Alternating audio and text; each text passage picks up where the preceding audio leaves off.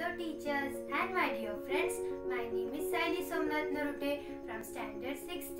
My science project name is Hydraulic Bridge.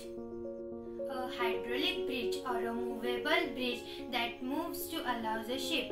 An advantage of making bridges movable is the lower cost due to the absence of high piers and long approaches.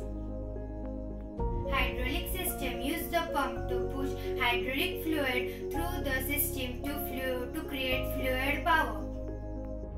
The fluid passes through the valves and flows to the cylinder where hydraulic energy converts into mechanical energy. The valves help to direct the flow of the liquid and relieve pressure when needed. Hydraulic systems are found in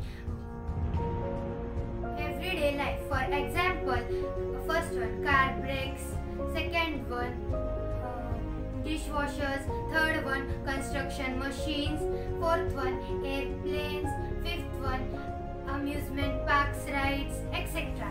Now let's see how my hydraulic London Bridge works, where I have applied hydraulic system.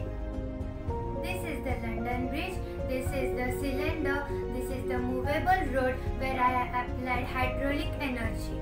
Now let's see how it's operates.